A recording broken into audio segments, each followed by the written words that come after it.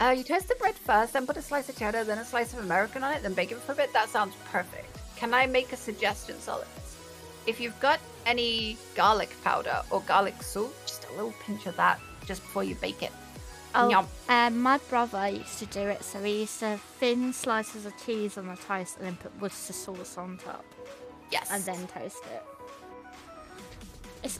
love I'm not how really people a make fun Worcestershire of- sauce girl, but when I like try some a bit of it, it's actually quite nice. Yes, you did, Mark. You are a nerd. I love how many people seem to like it. It's kind of like a meme. It's like, oh, how you Worcestershire sauce, and it's like, It's Worcestershire. I get it. It looks complicated to say. It's really not. And if you can't figure it out, like you either call it Worcestershire sauce or Worcester sauce. It's known as both. Yeah. It's not difficult to say, guys.